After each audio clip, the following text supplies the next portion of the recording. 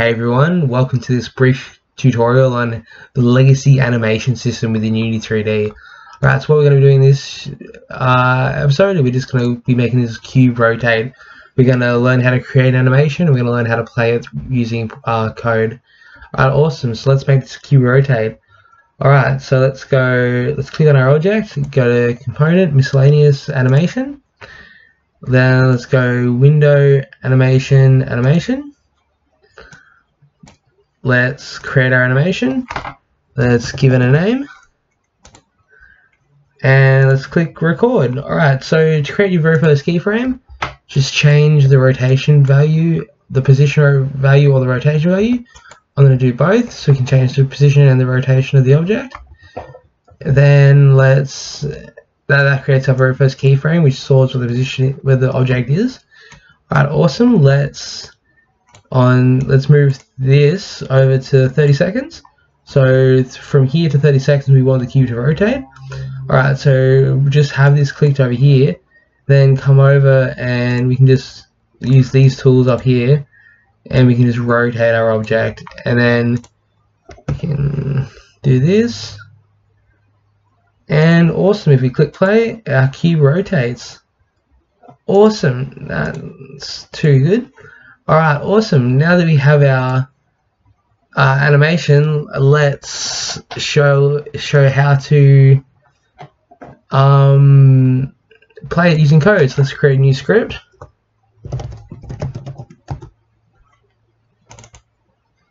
Open it up in Microsoft Visual Studio or whatever sort of software you're using.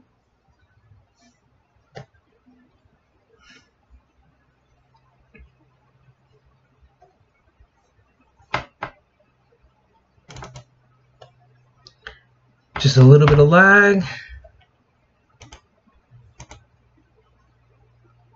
Alright, or a lot of lag.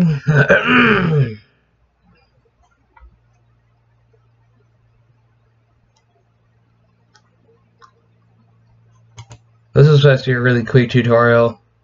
Not exactly sure what's happening here. Computer's having a hissy fit. Alright, awesome, here we go. Alright, so let's start off by creating a string. Call it animation1. Let's put an input in.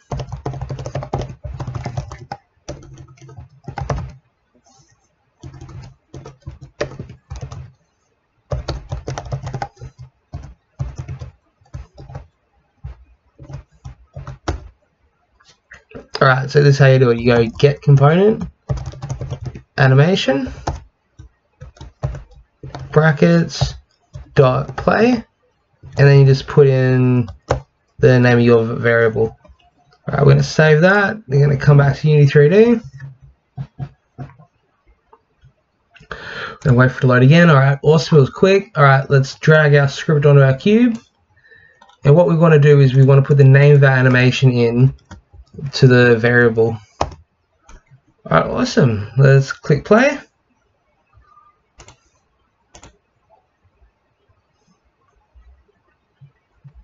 And if we click A, our object moves. Alright, that's just a really quick tutorial on the legacy animation system.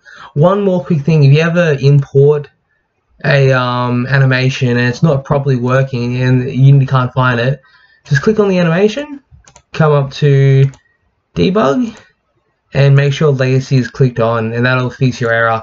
Alright, awesome guys, that's just another quick tutorial. I hope you enjoyed, I hope you got something from it. Please subscribe for more content and have a beautiful day.